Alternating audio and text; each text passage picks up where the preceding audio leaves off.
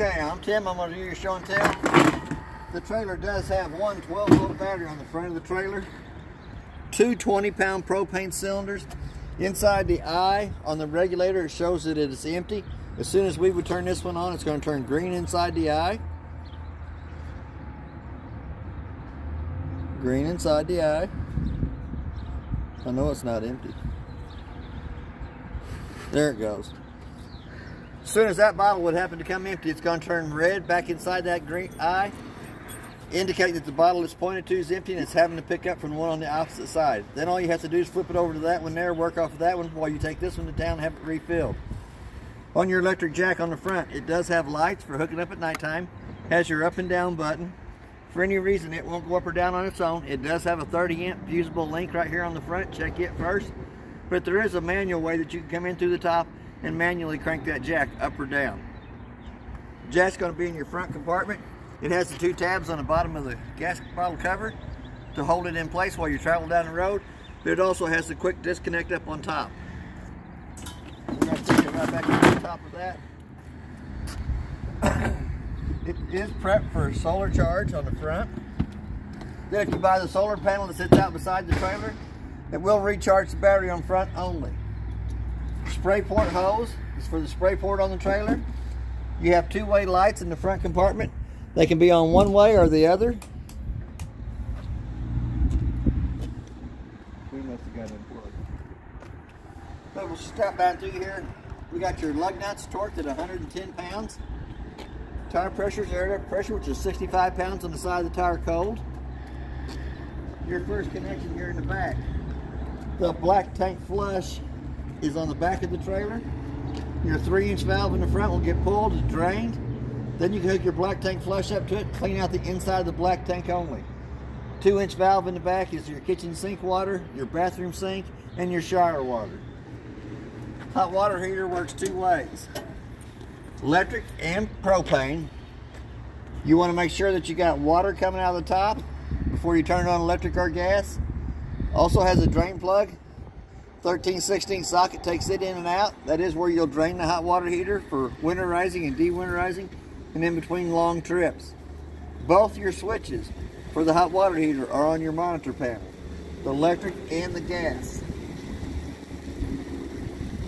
In the very back, there is the port spray that the blue hose in the front compartment hooks to that gives you cold water to the back side of the trailer. You have a satellite hookup and a park cable hookup. The park cable hookup is the park that you're at has cable. You can hook to that and you'll have the same cable that the park does. You have a city water connect that you can hook to with the water hose and regulator and never have to fill the freshwater tank on it. The bottom connection is your black tank flush. While you're dumping your holding tanks, you can hook a water hose and regulator to this, turn water pressure onto it, and clean out the inside of the black tank only.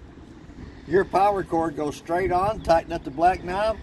It is 25 to 30 foot long. It does have a blue light on the opposite end that indicates that it has 110 power coming through it. It is also prepped for a backup camera up top. It does have a spare tire, it's not been torqued on, so it's been on with a wrench, but it is aired up to pressure. Your next connection over is the outside of the furnace. It sucks cold air in the top, hot air out the bottom. And I always suggest putting a mud dauber screen over the outside of the furnace for the simple fact that once it's been lit on propane, the mud daubers love that smell. They go in there and they build their little dirt nest, and then you'll have trouble with your airflow through your furnace. On this side over here, it does have the electric BL jacks on it, extend and retract. Freshwater tank fills right above the two axles and drains right below the two axles.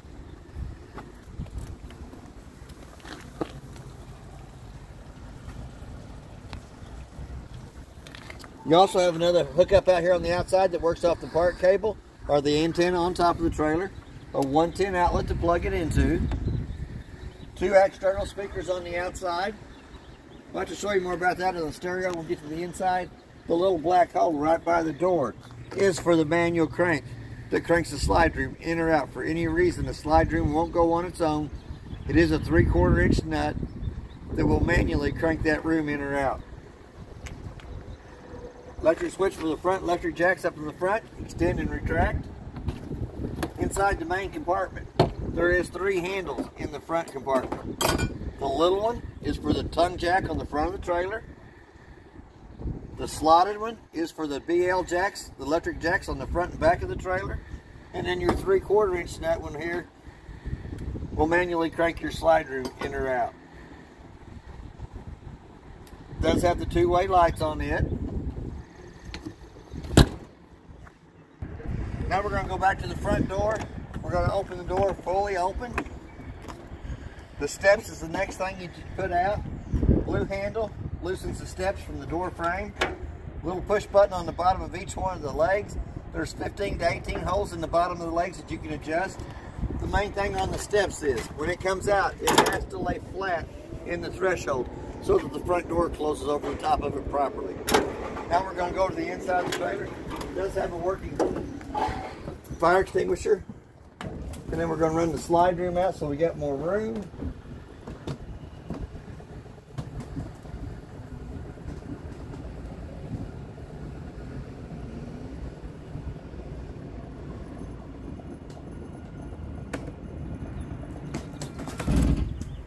Then we'll go ahead and we'll run that awning out.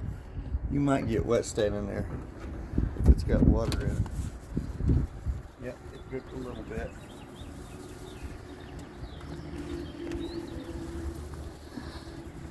As the awning comes out, each one of the arms has a pinch point on it that you can pull down on to put the pitch of the rain coming from one side to the other. And let's get it out till the tail hangs down. There we go. On the arms, there is a pinch point on each one that you can pull down against. That puts the pitch of the rain coming off this corner here. It does the same thing to the back arm. When you get ready to roll it back up, it needs to be up and in the straight position. We're going to come back into the monitor panel again. Up here at the top, it has a battery button that shows you this battery's fully charged. That's not really accurate. When the 110 line's plugged in, it overrides that. To get an accurate reading of the battery, has a 110 line unplugged. Freshwater tank shows you that it's still 2/3 of the way full. Black tank shows you that it's empty. Gray tank's empty and does not have the auxiliary tank on the trailer. First blue button at the top is the water pump. Turns the water pump on between the freshwater tank and the faucets. The second one is the side of the hot water heater on gas. It lights up. The third one is the electric side of the hot water heater. For the hot water heater to heat up on electric, you have to have the switch on in here. Cabin lights turns the light right above us on. Cap light turns the LED lights on in front. Then you have your awning lights, and then you have auxiliary lights. Your auxiliary light is a blue light mounted to the frame underneath the steps. First switch here is for your awning, second, or slide room. Second one is for the awning, and then you have a battery disconnect. For the battery disconnect to be on, it has to be pulled out.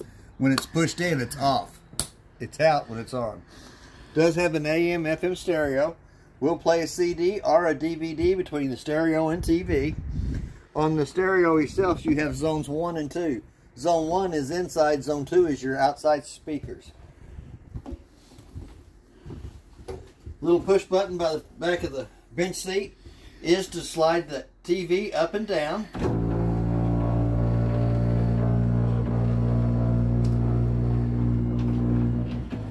The light right above the TV has to be turned on by hand, and that is a 2-way light. It can be turned on motion censored or on 24/7. You have your power booster to the right of the TV, a 110 outlet, and a USB port. Does have satellite and part cable hookups on the booster on the inside. Table comes off the 2 pedestals, goes down between the 2 benches. The 2 back cushions come over across the top of the table to make a smaller bed here.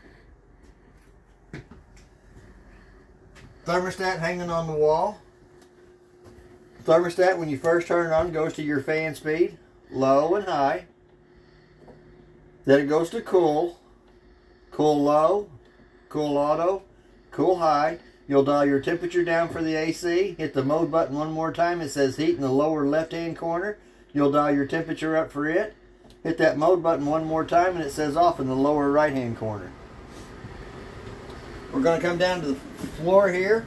It does have an LP carbon monoxide detector in the trailer that gives you one long beep when it smells LP, gives you 2 beeps 4 times in a row when it smells carbon monoxide. Breaker box is marked with your top 30 amp main being your top as they come down, and they are marked on the side here. Car fuses on the right hand side are marked as they are from the top coming down. On the car fuses, when one of them would happen to blow, you do have a red light on the right hand side that you can also see through the tinted lens on the cover. In the bathroom area, there is a light switch on the wall above the toilet that turns the light above us on. You do have your GFI outlet in the bathroom that protects all 8 outlets in the unit. Knurled knob up in the ceiling cranks the fin up on top. Little black button off to the side turns the fan on. In the bathroom, you also have an air conditioner vent coming in, and you have a heat vent in the floor. On your shower, you got, just like you have at home, it's got hot water on the left side, cold water on the right side. Does have a dome in it for you taller guys. Also has a 2-shelf medicine cabinet up the top and a little storage space underneath the bathroom sink. Right above the door to the bathroom, we do have the smoke detector. We have a 110 outlet on either side of the wall around the kitchen. Little one-way light above it. Does have hot and cold running water going to the kitchen sink.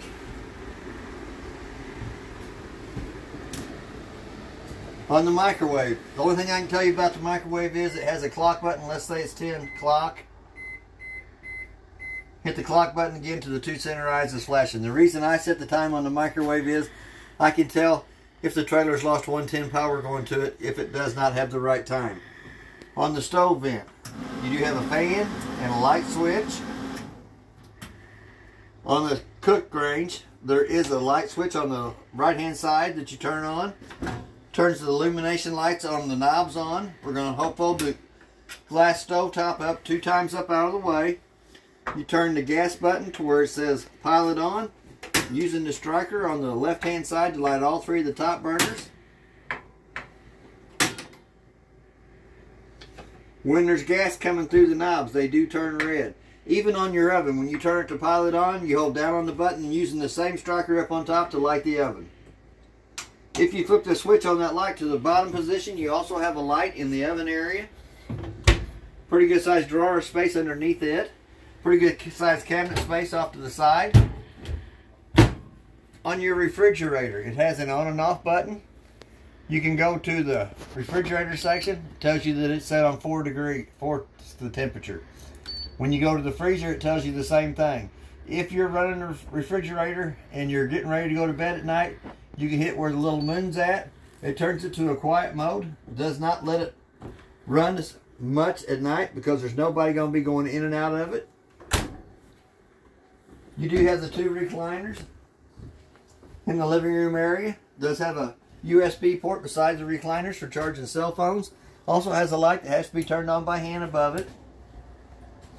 In the bed area, there is a latch on the right hand side of the bed that makes the bed slide from side to side. There is a 110 outlet on either side of the bed in the front. We also have a fire escape window on the off door side away from the door. We have another knurl knob in the vent in the ceiling up top and a black button on it to turn the fan on.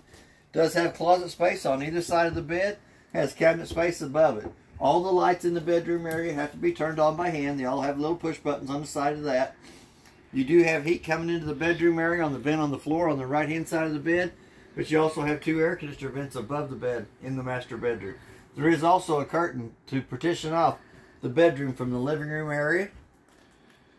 And I think that's just about everything on the trailer. If you have any questions, I'll try to answer them the best that I can. Thank you.